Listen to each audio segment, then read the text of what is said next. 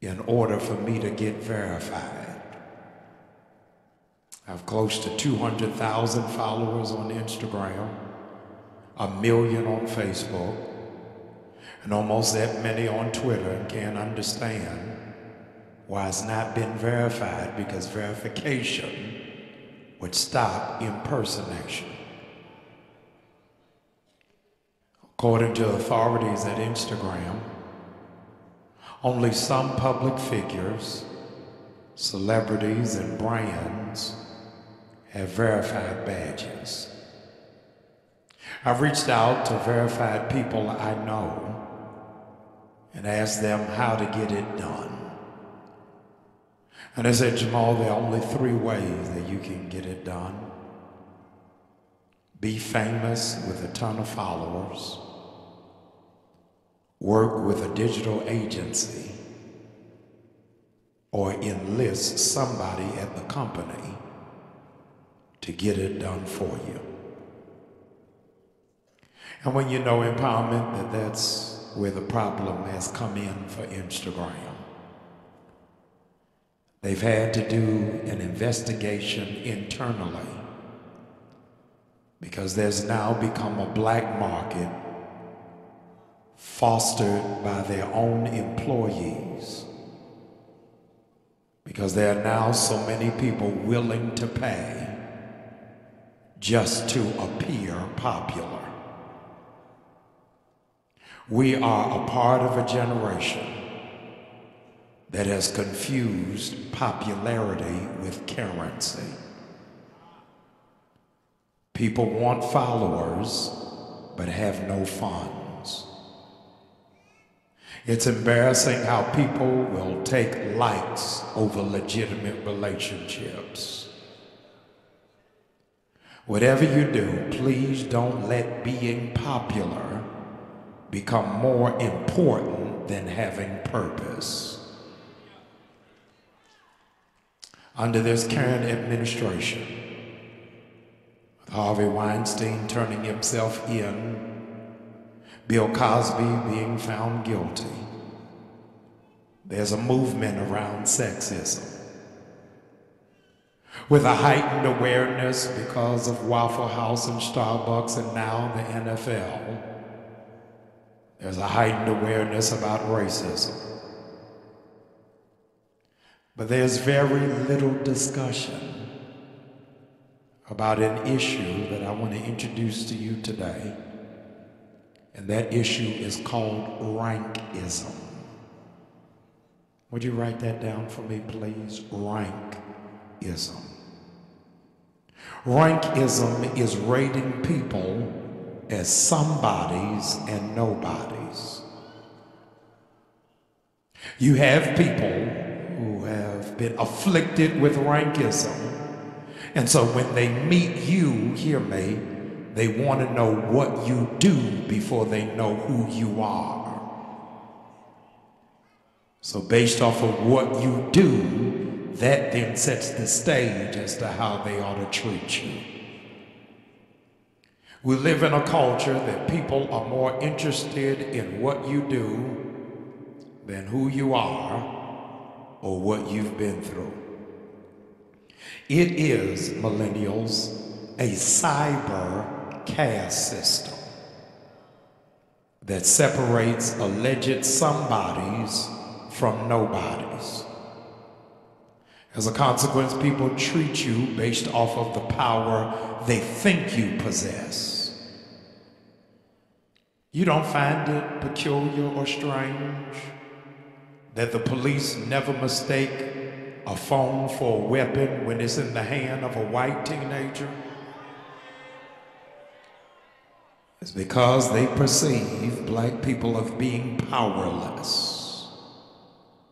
What the perpetrators fail to realize, which is your asset, is that God gives power to the faint, and to those who have no might, he increases their strength. The battle then becomes, how do I become somebody so that I'm recognized and therefore respected? Dave Chappelle, in his most recent Netflix comedy skit, says he was with a friend recently and the police pulled him over. The friend felt anxious, but Dave Chappelle felt calm because he knew he was famous. Both of them were black, in an expensive car, and his friend was frantic and he was at ease because Dave Chappelle said, "Fame is my force field." Friends, fame is an emergency exit from the ghetto called low self-esteem. Fame is, Aunt Cynthia, what would be contrasted from the 1940s and 50s, from when light-complected blacks passed for being white. It's what happened in the late 70s and early 80s when gays wanted to pass for being straight. Belonging is synonymous with deserving. Nobodies are marginalized to the point of insignificance. By virtue of the fact that we're created by God to be social, isolation is a sentence of deprivation. You got to make sure that your drive to become famous doesn't make you infamous. Sleeping with everybody wanting to be loved, and you end up getting labeled. You mistreat everybody just to get ahead, only to wake up and realize you're behind. I want you to write this down. It's not even for you, it's for your friend who's always taking selfies. Write this down, and I want you to send this text to them and tell them, my pastor told me to tell you this. Recognition is to the self what food is to the body. Recognition is to the ego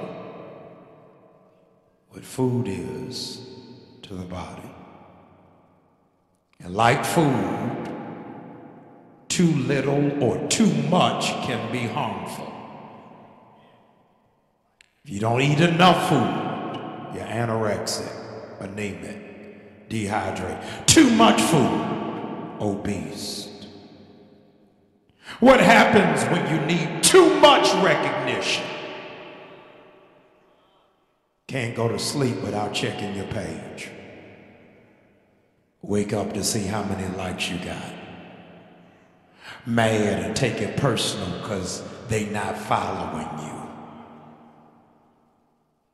Wanting to feel special is the top motive of those who want to be famous.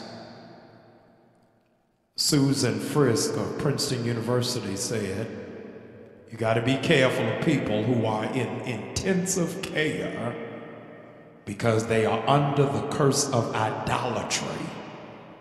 Watch this, from worshiping themselves.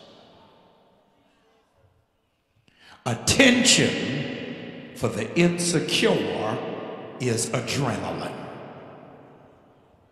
God, I'm preaching better than y'all are saying. I said attention for the insecure is adrenaline. So they get their whole self-worth based off of the affirmation and likes, watch this, of people who don't matter. So you got 500 Facebook friends, but when it's time for you to move, you ain't got 2 people to help you pack.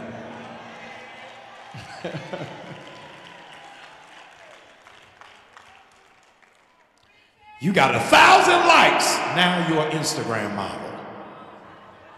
You ain't in no magazines, you ain't done no photo shoots. DM for booking, serious inquiries only. Just look straight ahead, please. People whose main motivation in life is fame are often met with disappointment because they always want more. And as a consequence, they end up emotionally damaged. They want the fame but can't handle the light of the stage. And don't understand that the light on the stage shines and it burns. Instead of wanting to become, they just want to be arrived. You want more fame, but you don't want more faith. You don't want more of a family. You don't want more friends. You just want to be known. And you don't know what comes with it. I was lecturing about a year ago, and a group of young preachers stopped me in the airport, said, "Reverend Bryant, we want to be like you." I said, "You sure? Are you sure?"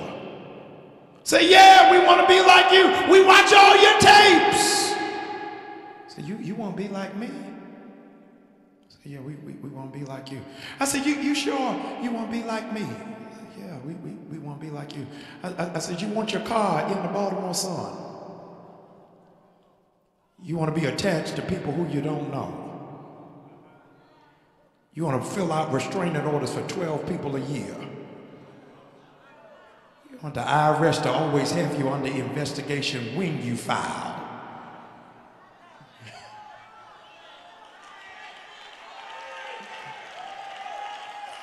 People want to be you and don't know the cost of being you. You got to be careful of folk that want your car but don't want your payment. God, I can't hear nobody in here. It takes a whole lot just for you to get out the bed in the morning, and folk who want to be in your shoes can't fit your flip-flops. They got no idea how much it costs just for you to be who you are.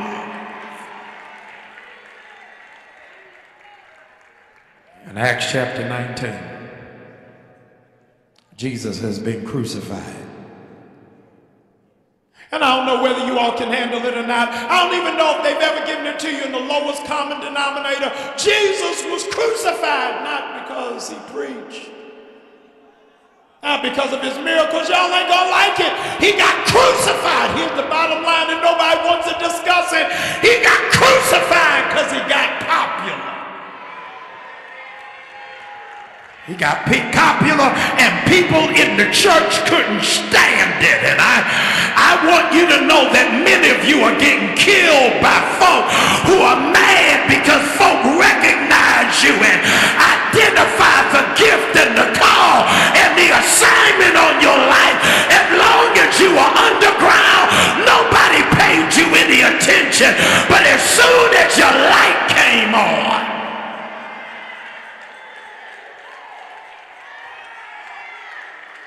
his fame upset the establishment. God, I can't hear anybody, and some of you don't even know you are a moving target. You are a moving target. Why? Because you won't sit still. I got to show you something. Y'all ain't gonna believe it. Did you all know? Did you recognize? Have you not observed that there are multiple police at the airport? Multiple police at the train station, multiple police, y'all ain't gonna believe it, at the bus station, but there are no police at Druid Hill Park. Pastor, why are you telling me that? Because there's only security required for folk that are going somewhere. As long as you stay in the same place, the enemy isn't after you. But those of you that believe in your heart, God is getting ready to take me somewhere. That's why the attack on your life is heavy. And at the time of the text, Paul is basically on the run, trying to establish churches across the Middle East. And he gets to a small hamlet of a town called Ephesus. where he asked certain disciples, have you received the Holy Ghost? Hallelujah. I got to give y'all this because I didn't preach on Pentecost Sunday. He asked them, have you received the Holy Ghost? Y'all ain't gonna believe it. To which disciples said, we've never heard of it. God, y'all don't like this here. They working in the church. They got titles and are in position, but they have no evidence of the Holy Ghost. Hallelujah. I'm telling y'all, it's getting to be a shakeup around here because there's too many people that are working and functioning and operating but got no Holy Ghost in them. And I don't need you here holding no political position if you ain't filled with the Holy Ghost, with the evidence of your lifestyle.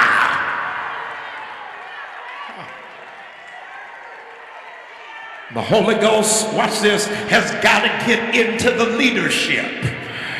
Hallelujah. Because it is the Holy Ghost, well, hear me, that has got to become famous for the millennial generation. Hallelujah. Too many of your kids don't know who the Holy Ghost is. They know video games, yeah, they know Yeezys, they know the Migos, but they don't know the Holy Ghost. But the Bible says your son and your daughter, they shall prophesy. I need you to look down your row and tell them this summer we gonna make the Holy Ghost famous. Whoever comes in this church this summer is gonna get baptized with the Holy Ghost. It's gonna get filled from the top of their head to the sole of their feet. Hallelujah. Thank you, Holy God. You may be seated. I feel something. Get ready to break. Hallelujah. Be seated, please, right where you are. I need you to take your neighbor by the hand, please. Take that neighbor by the hand and pull on that hand. The Bible said that he laid hands on them and they got filled with the Holy Ghost. And when they got filled with the Holy Ghost, the Bible said, this is for the apostolics that are watching, they didn't just speak in tongues, but they prophesied. If you are fully anointed, you gotta start prophesying. I need you to prophesy to whoever's hand you hold it. Pull on that hand and tell them it's gonna get better for you. Y'all got the wrong neighbor. I said prophesy. This is gonna be the best year of your life. I said prophesy. Your enemies are gonna be scattered. Prophesy. Your bills are gonna get paid. Prophesy. Hey.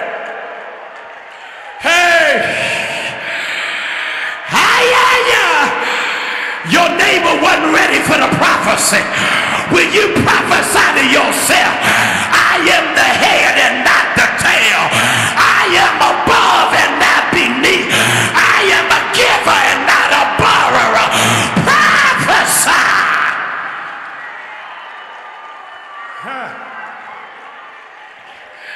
Hallelujah. Be seated, please. Thank you. Thank you. I feel it right through here. Hallelujah. I just need 100 of you to help your pastor. Just shout out loud, it's got to get better. It's got to get better. You ain't talking to nobody in particular. I just need you to shout it down your row. It's got to get better. In my body, it's got to get better. In my finances, it's got to get better. In my marriage, it's got to get better. With my children, it's got to get better.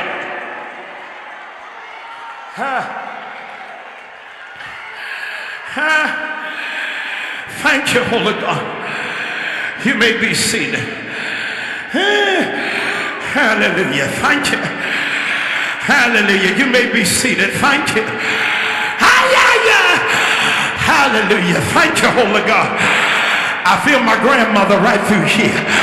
I need you to just pull on that neighbor right through here and tell him I'm trying not to scream. I'm trying not to tear up this room.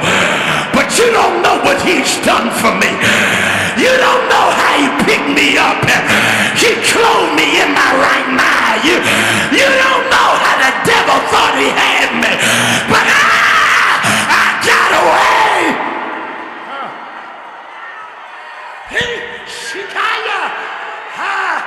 Thank you, Holy God. Be seated, please. He said they got the Holy Ghost. I was waiting for you to show up. They got the Holy Ghost. Be seated, please. I'm reading the text. I'm in Acts chapter 13. Hallelujah. Chapter 19. I'm in verse number 12. Hallelujah. Be seated, please. I got to show you this. And we get ready to take off. Would you be seated? The 50 of you, please. The 17 of you, be seated, please. Hallelujah. The 9 of you, would you be seated, please? I got to show you something. It says, and after they laid hands, and after they prophesied, this is for 100 of you, and immediately they got healed. God said, because of how you just shouted, whatever you've been dealing with, healing is getting ready to come. I can't hear nobody in here. He said, because they prophesied, not only did they get healed, but they got delivered. God said, if y'all shout again, whatever had you bound is getting ready to be under your feet. Whatever's been attacking your child is getting ready to be shut down.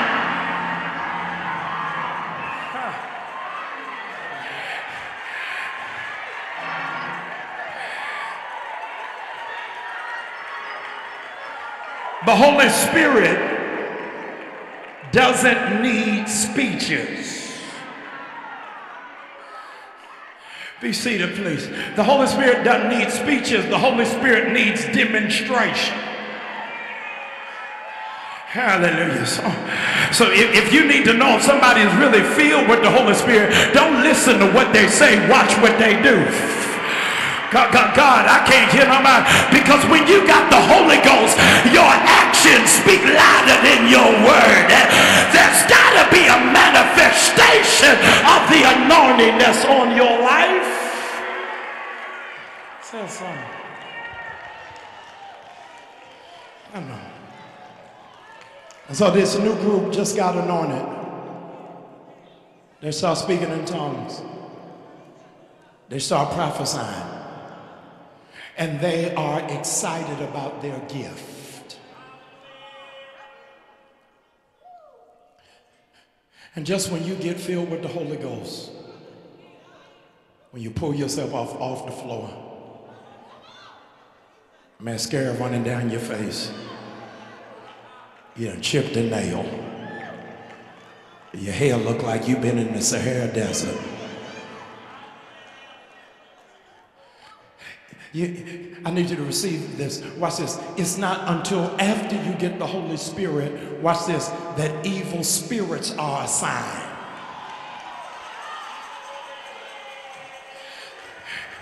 Don't tell me about your worship if you ain't had no warfare. God, I can't hear nobody, because anybody that's really filled with the Holy Ghost, only 20 hood praisers gonna get it. If you're filled with the Holy Ghost, that means you had to kill something. If you ain't had to deal with nothing serious, then you really ain't been baptized in the Holy Ghost until you had to cast something down.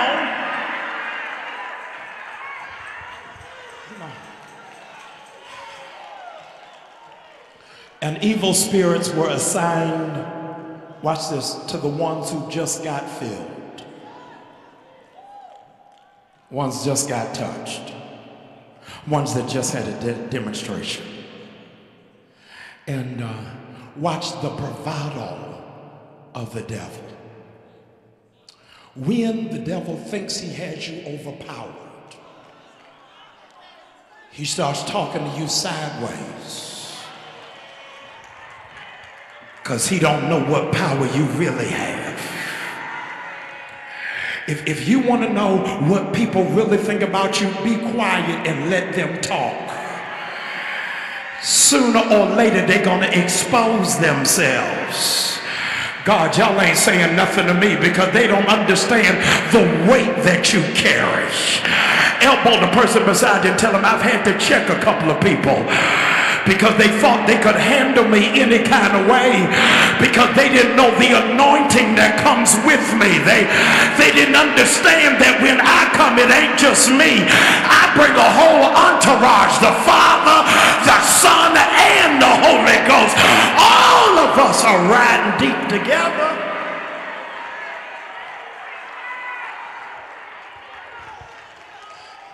Be seated, and I only got 2 more times to tell you that. Would you be seated, please?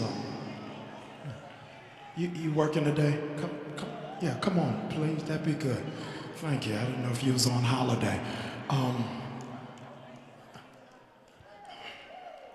I want to make an announcement because this is your first service for the summer. It's your first service of the summer, and I wanted to really just transmit what I heard God say. The devil started talking slick.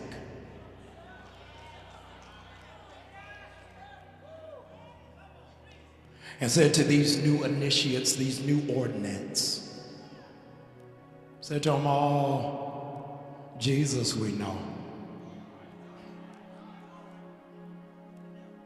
Paul we know. But we don't know who you are. For some of you, this message ain't even really going to hit to be applicable until July. Some of you August. Some of you need it now. If you don't get any other message that I preach to you this summer, I want you to please get this one. I need it in your car. Need it in your house. You don't even need to play it on regular rotation. You'll know when the right time is. And those who have just got initiated, those that just got ordained, tried to cast out devils. And the devils laughed under their breath. Said, Jesus we know. Paul we know. But we don't know who you are. This is the only sermon that I really need y'all to have. If I don't see you for a couple of weeks, I need you to have this in your heart. They just got filled with the Holy Ghost. Just got ordained, just got initiated. They've spoken in tongues, they prophesied, and now demons are assigned to them. And they try to lay hands on demons. And the demons don't fall. They don't go into convulsion. They look at them straight in the eye and say, Jesus we know.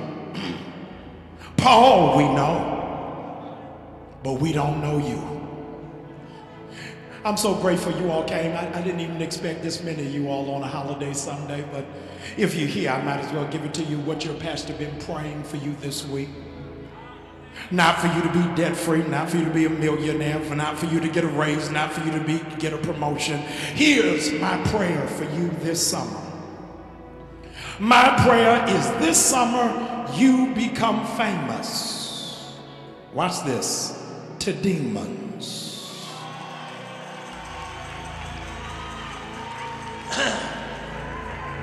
This summer, demons are going to know who you are.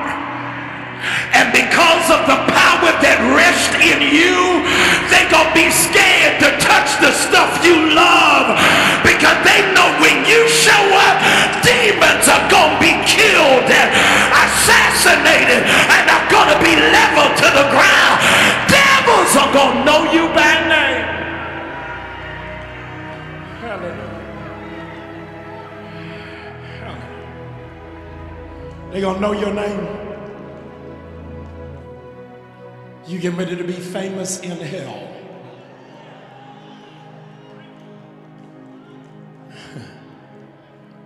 Because of the Holy Ghost that's in you.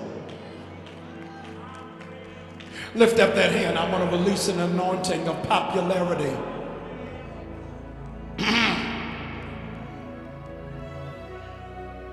What demons will know me, Pastor? And will be scared to be around me? And will be intimidated to be close to me? Lift that hand. I'm going to tell you what demon going to know you. The demon called cancer. God, I can't hear nobody in here. I need that hand lifted. What demon is going to know me? That demon called poverty, the demon of low self-esteem, the demon of anxiety, the demon of peer pressure. I can't hear anybody. The demon of emotional imbalance will all know your name. Why? Because you're going to be known for casting them out. No demon will be safe around you. No demon will get comfortable around you. And so demons will be forced to expose themselves. God help me, because they know what you represent. Lift that hand, because I want you to receive it. So find it not strange when this summer people become distant. Find it not peculiar when people who you used to be close to start falling back. Don't think it crazy when you don't get return phone calls, because the Holy Ghost on your life is so undeniable that demons will be scared of you. Hallelujah. You may be seated.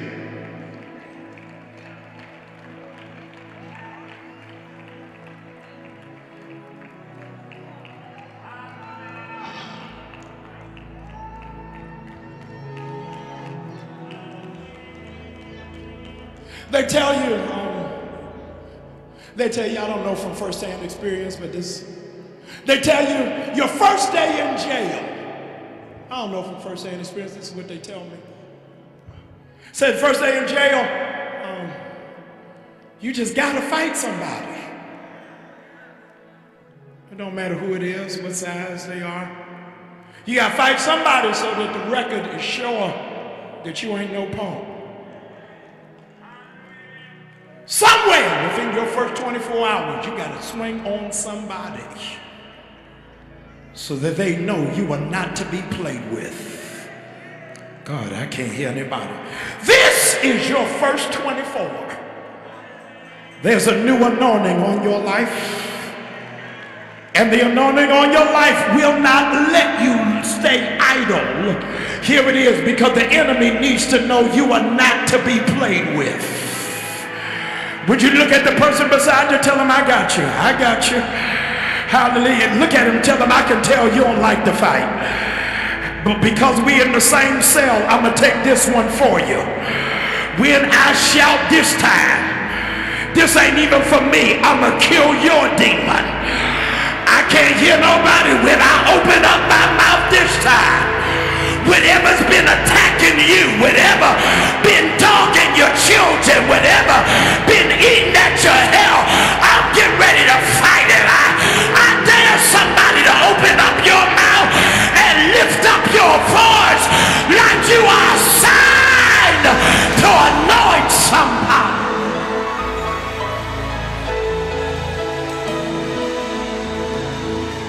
You're verified. Let your pastor pray for you, please.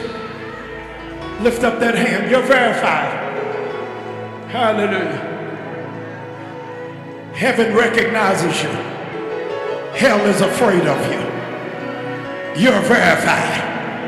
You are a certified believer.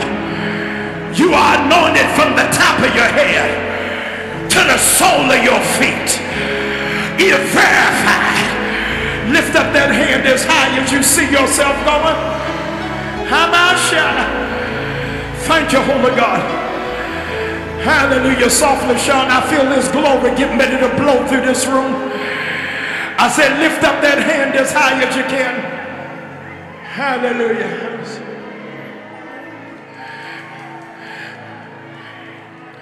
I was in Dubai this week. I'm in Dubai this week. Lift that hand up. Watch this. I'm in Dubai this week, and they're in the middle of Ramadan, high and holy Muslim holiday. 40,000 people going to the mosque a day just for prayer. And I'm in Dubai. Y'all ain't gonna believe it. Middle of a Muslim nation. in the middle of an Islamic holiday. And I'm walking around Dubai wearing a hat that says Christian soldier. Oh God, I can't hear nobody. People looking at me funny, looking at me strange, pointing at my hat. God help me in here. Somebody came to me and said, man, you can't wear that hat here. It's Ramadan. I said, I don't care what it is. God help me. This is the day of Pentecost for me. I'm telling you, when you are anointed, you can walk anywhere. When God is with you, you refuse to be intimidated. Why? Because you are a Christian soldier. I need that hand lifted. I want to plant a hedge fence of protection around you. Because in case you missed anything, last week all over the globe, people were celebrating Pentecost and the birth of the church. And they neglected to tell you that when you get filled is when you get attacked. Did you hear what I just said? When you get filled is when you get attacked. I'm praying for you, but watch this while I'm praying. I want, as those hands are lifted, it's not a stick up, it's a surrender. As those hands are lifted, would you slowly begin turning around right where you are? And the Lord said to Satan, have you considered my servant Job? He said, I thought about him, but there's a hedge fence. Keep turning right where you are. There's a hedge fence of protection. This summer, you will not be in a car accident.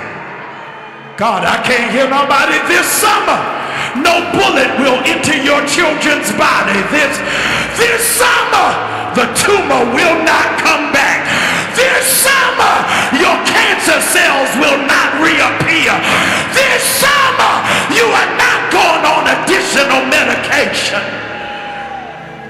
There's a hedge fence of protection. You are verified in the kingdom. And those of you, your faith is connected to my faith. And you believe that God is going to fight off the works of the devil.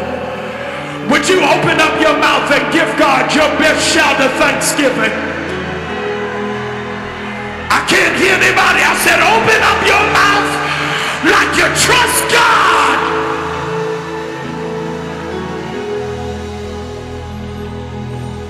My time is up and I need you to be seated. My time is up.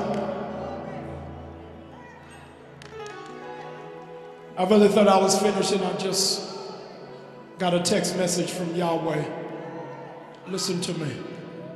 Those of you in this room, you're already saved, you're anointed.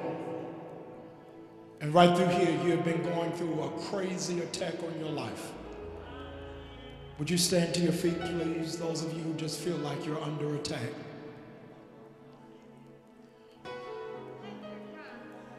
Hallelujah. He's attacking everything. He's trying everything to break you. He's doing everything to frustrate you. Doing everything to slow you down. Doing everything to make you stop believing. Doing everything to make you give up your faith. The good news for those of you who are standing is the people around you are anointed. If you're seated beside somebody who's standing, I want you to break the assignment that has been unleashed on their life. I want you to just overwhelm them with hugs of affirmation and tell them it's getting ready to shift for you. Come on, everybody, quickly, quickly. It's getting ready to shift for you. It's getting ready to shift for you. It's getting ready to shift for you.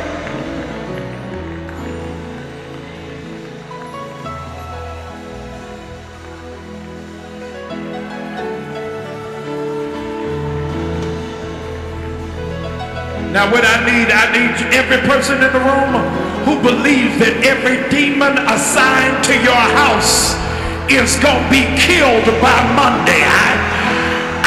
hear you. Every person that your family been under warfare, I need you to shout like God is getting ready to break it.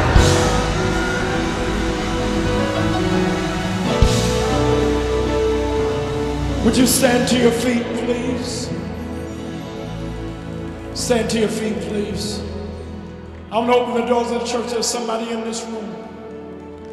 They're saying, Pastor, I need this kind of ministry. I need this kind of teaching. I need this kind of impartation. I need this flow of the Holy Spirit. That's who you are. That's where you are. Wherever you are in this room, please, sir, please, ma'am. Softly, minstrels, you're here and you know you need to get saved. You're here and you know you need to join the church. You're here and you know that your relationship with God is off. You ain't heard from him and he ain't been talking to you. Wherever you are in this room, please, very quickly, I don't have much time.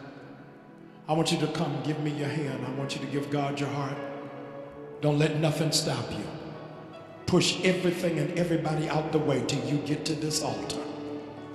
If you're here in this room and you're saying, Pastor, this is the kind of glory I need in my life. This is the kind of connection I need from God. I need you to begin moving right now. Wherever it is that you are, and you're saying, Pastor, I got to get saved. I need a church home. Would you come to me, please, right now? You're here in this place.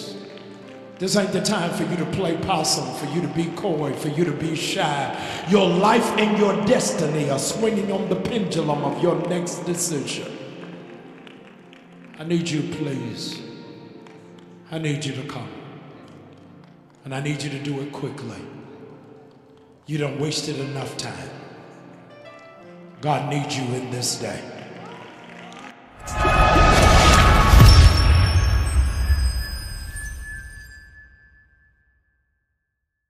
Moment. It does look better without you, Dad. Just post a picture just with us. And at that point, the conversation shifted from the Partridge family to British Parliament. I'm indignant, I'm offended. I need to ask a group meeting, how are y'all cutting me out the picture when I'm the only way y'all got here? How you cutting me out the picture? They didn't know y'all, they knew me. How you cutting me out the picture when none of y'all Negroes got a driver's license? How you gonna get home and you cutting me out? I fought. Ain't no way y'all photoshopping me out of my own picture. And I said that to say to some of you that there are times in your life when you've had the same experience. You've been there for people. You open doors for them. You help them get on their feet. You invested in them. And then when the picture is produced, they want to Photoshop you and act like you are not a part of the process. People try to cut you out the picture when they forget you are the film, the flash, and the frame. That in your absence, the picture cannot exist. It's almost virtually impossible for you to see a picture on television or on a movie screen without acknowledging a prominent Jewish influence. For the fact of the matter is that both industries, movies and television, are heavily under Hebraic direction and leadership. I don't know whether you realize it or not, but almost every outlet of movie and television is owned by the Jewish community. NBC, ESPN, Disney, MGM, CBS, Century Fox, Columbia Pictures, Lowe's Theater, all under Jewish ownership. It's in its infancy, even until now, that the Jewish community owns 80% of all movies. Did you hear what I just said? 80% of all movies and programming comes under the production of Jewish-owned houses. From the second film that was in fact nationally distributed, Gone with the Wind, to The Cosby Show, The Jeffersons, Different Strokes, Sanford and Son, all got black actors, but Jewish production. Stay with me. It is amazing to know, I'm getting ready to blow your mind, that only 1 in 700 characters on television, 1 in 700, I want you to have this, I'll make you the smartest person at work tomorrow. 1 in 700 characters on television are Jewish. Only 1 in 700. And they're the producers. They're the writers. They're the directors. They own the distribution. And only 1 in 700 are portrayed on TV. I'm not sure how you hold the camera, but can't see yourself. The Jewish community has held a deep-rooted fear that America wasn't ready to see Jews in the picture. Part of your problem is people aren't prepared to see you in another light. They can't picture you driving a foreign car unless you're doing something illegal, hence driving while black. They can't picture you happy without them. So every time it looks like you're happy, they try to get back in the picture. They can't picture you getting the position without compromise. And that's why they consistently question, how did you get it? They don't understand the picture. Long before Seinfeld, David Letterman, or Larry David, the biggest comedian of the 40s was a man by the name of Danny Kaye. The CEO of MGM saw his act in the Catskills of New York, and without a screen test, signed him up for a movie, and made he and his family move from upstate New York to Hollywood. And when he got to Hollywood, it's getting ready to blow your mind, the directors that were Jewish said he looked too Jewish. I need you to conceptualize this. I need you to have it. He is not auditioning, watch this, in front of Nordics. He is auditioning in front of other Jews. And other Jews said he looked too Jewish. This is the 1940s. I need you to stay with me. And so the Jewish directors and Jewish producers asked him to get plastic surgery. Other Jews, watch this, said his nose was too Jewish. Switch it up. Change it. Danny Kaye refused to do it, and they said, all right, we've got another idea. If you're not going to undergo plastic surgery, you're not going to get your nose fixed, dye your hair blonde. And he agreed to do that. Their thinking was, if you dye your hair blonde, people won't look at your nose. And they won't see you for your ethnicity. And they'll believe that you are a part of them. It is amazing that we are in 2017 and you got other black people who don't like your blackness. And they have an issue with you being authentic to yourself and have a problem when it is that you embrace your own lineage, your own heritage, and your own genealogy. The Bible Belt was unnerved Not just that they elected a black president, but that we had a dark-skinned first lady.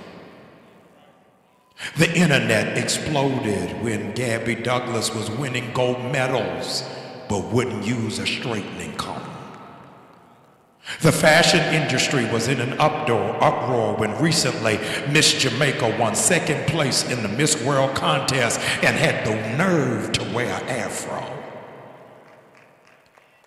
Gabby was body slammed because of her size didn't fit Eurocentric ideals that equates to stardom.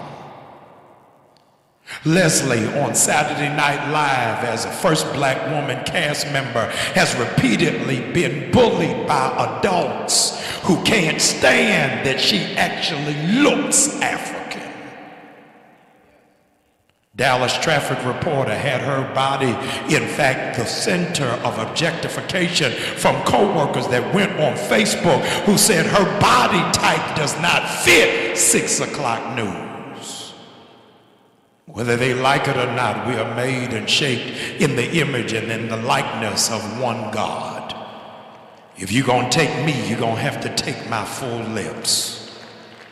If you want me, they come with curvy hips. If you're going to deal with me, it comes with crinkly hair. If you're going to take me, you're going to have to deal with it, because it's man that looks at the outer appearance. It's God that looks at the heart. And I am not here to please man. I am here to celebrate God. And if in fact you cannot take my standard of beauty, then it is not my issue, it is your insecurity. I did baptism this morning while it is that you were just sleeping. I did baptism this morning and I'm blown away. I'm baptizing teenagers, 12, 13, 14 years old this morning. And all the boys that I baptized this morning got blonde hair. And all the girls got natural hair. What happens if I'm scared as the priest of the house that the male's dye will drip? But the girls have embraced their own identity. Where are we? That in church I gotta be self-conscious about how I'm made. You so insecure you don't even know what I'm praying about, and you throwing a whole blanket on me. If you focus on my walk with God, you ain't focused on my skirt. You don't know what I just ran out of. If I cannot be me in church, where can I be me? I'm tired of having to adjust because of your own feelings of inadequacy. Because of your own insecurity. When they announced who Jesus was prophetically, they didn't say Jesus is going to have waves, red bottom shoes, Jordans, and a Gucci belt. Said he had hair like lamb's wool, feet of bronze. Can you be anointed with nothing extra? With the way that you were created? Can you celebrate God when you look in the mirror? Are you always identifying what's wrong? You can never celebrate what's right. Have you gotten to the place that before you leave out of the house in the morning and you look in the mirror and say to yourself, I look like God? Do you know how powerful that is? That I look like God. And anybody who doesn't like how I look doesn't like who God is. Because I was made in his image and in his likeness. Entrepreneur magazine swears that there is power in visualization. Visualization sends transmissions to the brain that feels like a real life occurrence. Greatest boxing champion in the world is Muhammad Ali. Is known for saying he envisioned himself as a champion before he ever got a belt. Muhammad Ali gave a lecture at Harvard University after it is that he refused to go to Vietnam. And the proctor at Harvard University introduced him as the world champion. Muhammad Ali had already had his belt stripped. And the president of Harvard University got behind the proctor and said, "You made a mistake. He is not the world champion. He's the former champion. His belt is stripped. He ain't no champion." And Muhammad Ali got behind the president of Harvard University and said, "I'm a champion with no belt.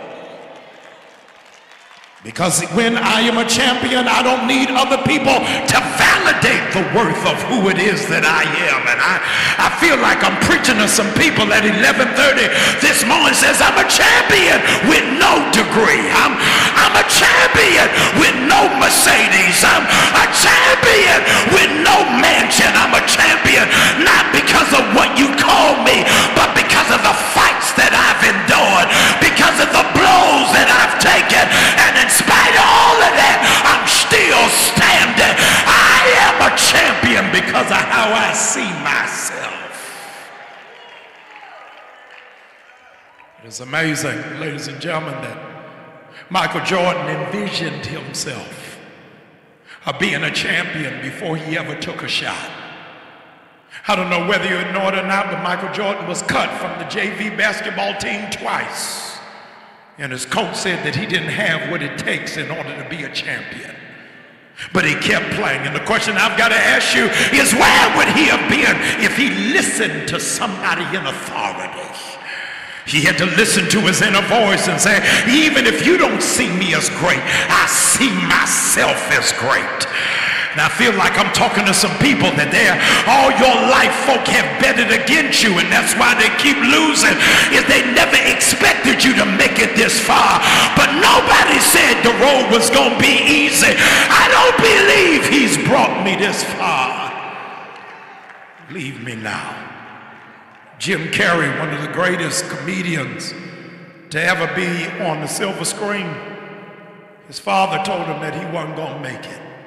His own biological father said he wasn't funny. Jim Carrey then pulled and packed up his stuff and moved to California without his family blessing. An amazing thing that he did while he's a struggling comedian and being a waiter during the day and working in comedy clubs at night, he wrote his father $1 million check, sent it back to his father and said, "I'm going to tell you when to cash it. But I need you to hold on to it because a day is coming where God is going to honor my gift even when you didn't believe in it." I'm talking to 80 of you who are in this room. God says, I don't care what your family thinks about you. When your mother and your father forsake you, that's when I step in to lift you up.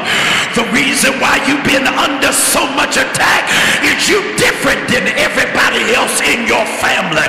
But I need you to tell all of them, get ready for a check, because God is getting ready to perform a miracle right in your eyes. I know you didn't think I was going to make it, but God made me a promise.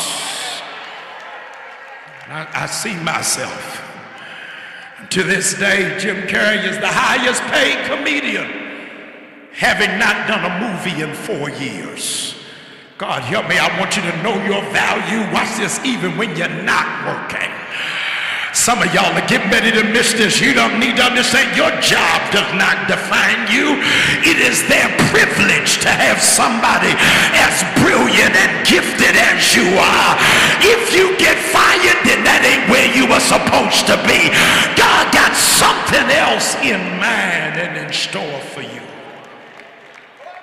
You got to start picturing yourself. Hallelujah. Thank you, Holy God. Hallelujah. I said you got to start picturing yourself. Hallelujah. I don't need you to turn to your neighbor. I ain't talking to them. I'm talking to you. Hallelujah. I said picture yourself as a captain of industry. Picture yourself as being a supervisor. Picture yourself, y'all ain't saying nothing, as being debt free. Picture yourself as a homeowner and not a renter. Picture your name on the side of buildings. Picture your children going to the best schools that Maryland has to offer. Picture yourself flying in to do consultation and flying back out before the sun goes down. Picture yourself taking your mama off of her job and telling her, I don't want to see you labor like this after all you did for our family. Picture yourself writing a check for your nieces and nephews' tuition because you got trifling siblings who don't even believe that their children can get to the next level. Picture yourself never asking nobody for nothing, but God giving you the desire of your heart. Picture yourself buying a house with no money down, but telling the realtor, I'm paying for it cash. Picture yourself that when you buy the car, you won't need a co-signer, but you're getting it because that's what you want. Picture yourself.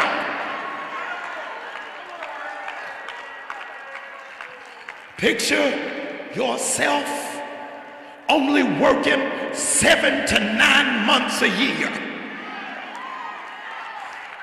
God, I just said something. I ain't talking about no 3-day. I need you to have 3 months off. Your expertise is so valuable. I need you down south for the winter. I don't know how many of y'all got that kind of faith, but those of you that picture yourself in a better place in 2018 than you were for 2017, I need you to give God glory for the picture you just had of yourself. Would you praise him for it?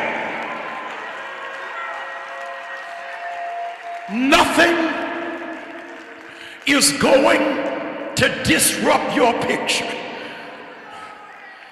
Hallelujah. I feel God in this room. I said nothing is going to disrupt your picture. Hallelujah. This is a good time for me to say it to you. Nothing is going to smear the picture that you got in your mind. The Lord made a promise to Joseph that you are going to be the ruler of this region. Your family is going to end up working for you. And before Joseph knew it, he's in the bottom of a pit. Do you know why Joseph didn't commit suicide? It's because while he was in the pit, he told himself, this ain't in the picture. This ain't what God showed me.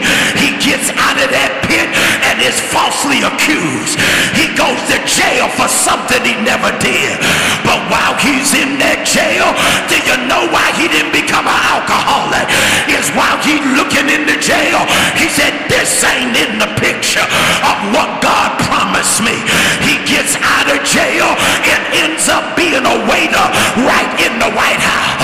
But he said to himself, this ain't what God promised me. And then finally somebody recognized the gift in his life and he became the Secretary of Agriculture. God told me to tell 500 of you, this been one of the roughest years of your life, but this ain't the final picture. God is getting ready to show you something that eyes have not seen and ears have not. I know. Hallelujah. I got spectators in the room. Y'all forgive us. I only need you to worship if you see something. Come on, I can't hear nobody. I said only bless him if you see something. And some of you are only shouting over tangible stuff. I need you to worship God. Why, Pastor? Like I see my family members in perfect health. God, I can't hear nobody. I see a picture of my brother not in jail, of my sister not in the street, of my grandmother not in the hospital. I got a different picture. Hallelujah. I once was young, now I'm getting older. Be seated, please. Hallelujah. I got the picture. Hallelujah. Hallelujah. I got the picture. Do y'all see it? I'm preaching about you. Do you see it? Do you see it for yourself? I can't hear nobody. Trouble can't last always. Do you see it? You know, I'm in a generation now that you all take pictures right on your phone. Right from your phone. You post them right to Facebook. Straight to Instagram. And so the problem with this generation is that we want pictures with no process.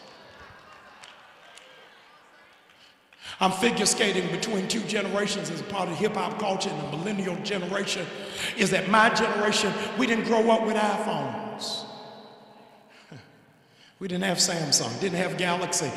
Just getting ready to separate the whole congregation because some of y'all don't even know what I'm talking about. It's going to sound like I'm in the Smithsonian Museum. When I was growing up, we had something called Photomat.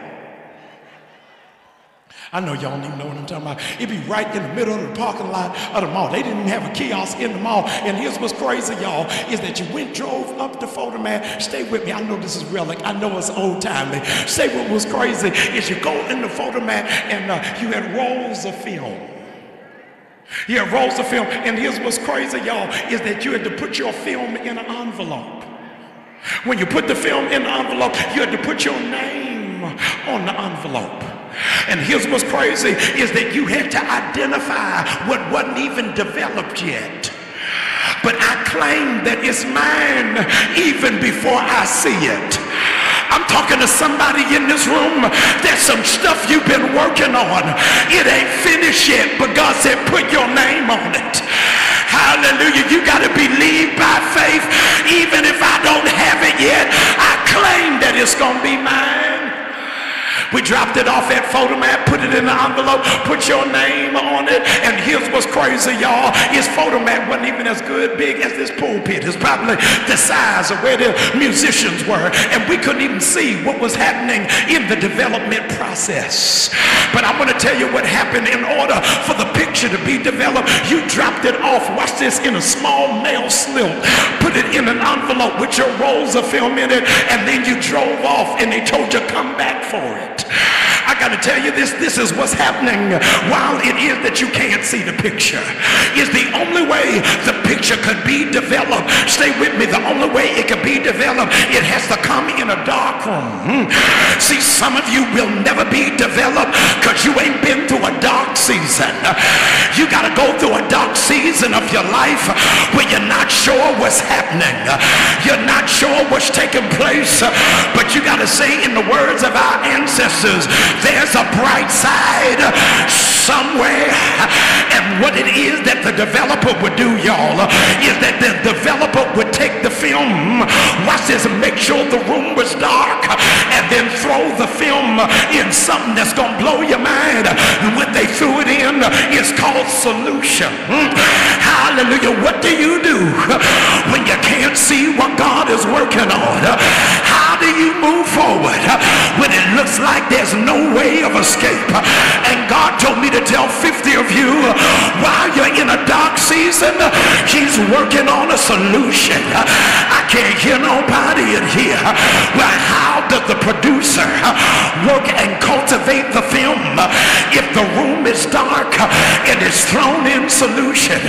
There's only one piece of light in the room, and y'all ain't gonna believe me, but the light is red because it symbolizes the blood.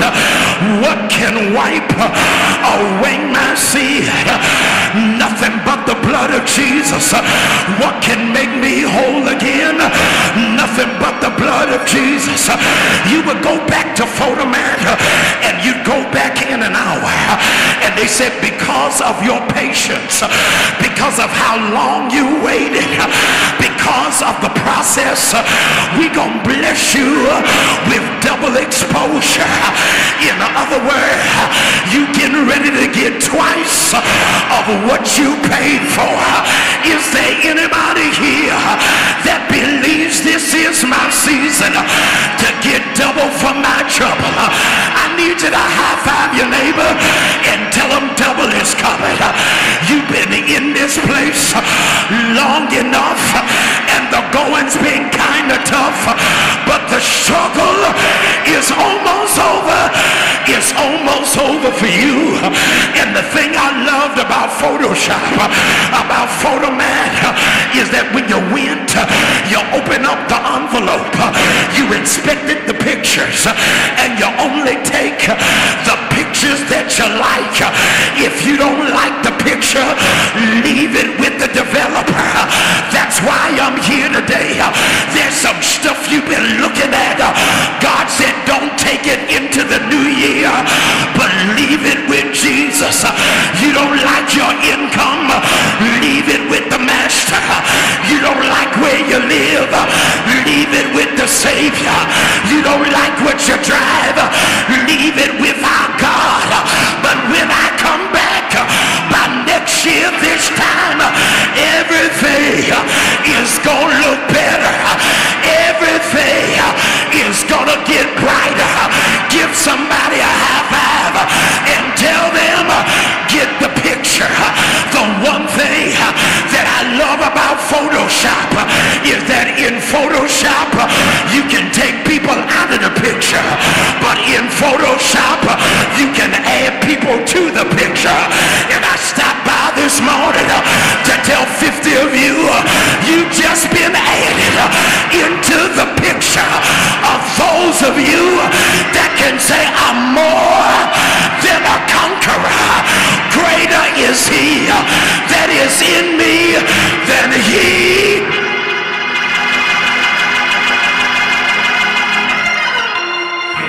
Be seated for the last time, please.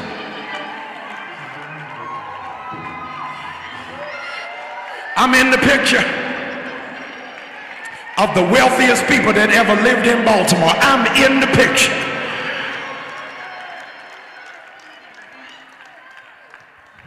The apostle in his epistle to the Corinth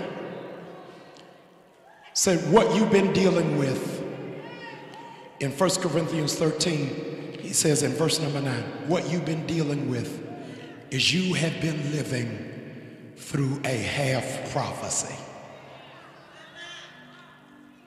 You have only seen part of what God has promised you. Hallelujah. But 2018, you get ready to see all of it.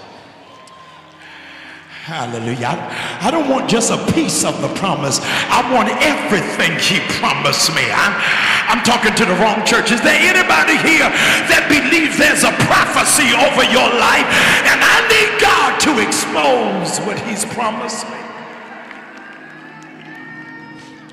When I was a child, I thought as a child. I understood as a child. But now that I'm mature, I look at the picture differently. And the picture that I now have in maturity is success is not how much money I have in the bank. The picture that I now have in my mind is what validates my worth is not the square footage of my home. What says that I've accomplished is not driving a German car. I've put all of that aside. I now look in the mirror clearly, and I see that the picture of who I am is that I'm finally at peace. I know we don't shout about that, but there ought to be something that ushers us to contentment. God, I want to be at a place and a station in my life where I'm actually at peace. I don't want to have to be chasing the paper my whole life. I don't want to always feel inadequate and insufficient. God, give me enough to be at peace. God is saying, I finally get the picture. It's finally available to you. And when it is that you get that picture, watch what he says. I'm still in Corinthians. It's only at that moment that you're able to see God face to face. You will not be able to see him as long as you don't like that you look like him. But when I'm able to look in the mirror and I see God in it, then I'm now prepared to walk into my destiny. I'm going to do this if I can, please. There's so many of you, hallelujah, who need God's divine intervention. And it's not off of drugs, it's not off of alcohol. I need you to hear me. It's not even from binge eating. I want to say this to you, and I'm talking to adults now.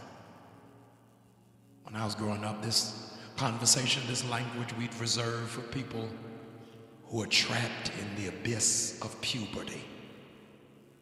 You know how many adults have low self-esteem? How many adults reject their own body type? How many adults reject their own self-image? How are you going to be a success when you don't love you? I want God to help you to see yourself different. Because you can't go into this year, to this new year, with a rejection of self. Surgery's not going to make you beautiful when you're ugly on the inside.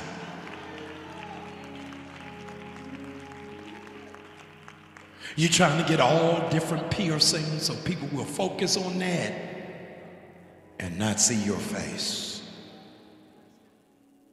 What's the point of you changing your hair if you won't ever change your mind? Shakespeare, the runaway theologian, said, "To thine own self be true." And I want you, watch this, I know you love God, you wouldn't be here. But I want you, what the church never talks about, I want you to be able to fall in love with you. Because if you don't know how to love you, nobody else will. My time is quickly coming to an end, but I feel a burden to reach you on this afternoon. Those of you who are in this room, you don't consider yourself beautiful. You reject what you look like. You don't think that you measure up, you add up. I want you to come meet me at this altar. I want to pray for you, please. No judgment. I just want to pray for you because I want God to clear out the mirror.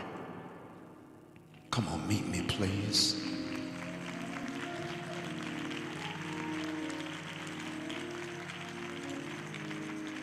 Come on, meet me. There's still some others of you that I need you to come quickly. I was in a conversation on yesterday. How can you be competent in yourself living in an Instagram era? Everybody got shapes, curves. Everybody in shape. Everybody Gucci down. Everybody on trips. And you watching it all day, looking at it all day, going through it all day, all day. And while you keep doing this, your self-image is doing this. It's doing this. I want you to meet me here, please. I want you to meet me right where it is that you are. Hallelujah. There ain't enough bundles in the world for you to get your brain back. Ain't enough contact lenses in the world that'll change your perspective. I need you to meet me. I still 3 more of you I'm waiting on. I don't care who's sitting around you, who's next to you. I need you to come, please.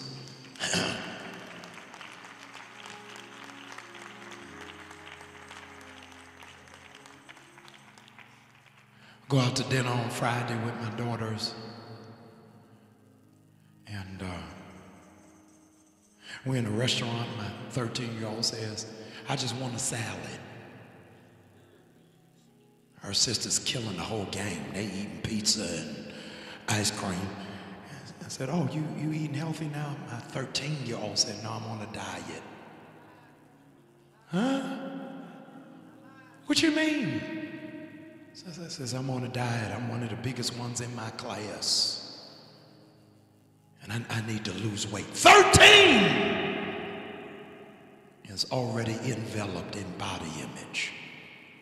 I don't know where you are. I need you to come meet me here, please. And I had to grab my daughter by both shoulders and look her in the eye as her father who created her. You're beautiful.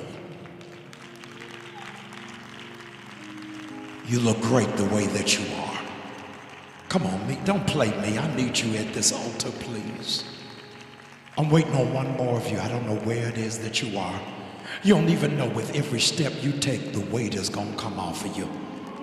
The burden is going to come off of you. You can't go into a new year feeling like this. I need you to go into the new year saying, I accept God's plan for my life. Y'all really ain't gonna say nothing. How dare you sit there and act like you ain't never had a moment where you had to reevaluate who it is that you are.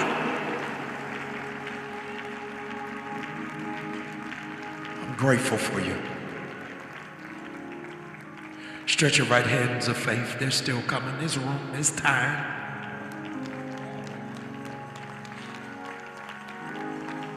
They're still coming. Are y'all gonna clap for them? I bet if you give God glory, some more will come. I just believe that if you start giving God glory, somebody around you will feel encouraged, will be inspired, will be empowered. If I can't be honest here, where can I be honest? Come on, keep clapping your hands. They're still coming.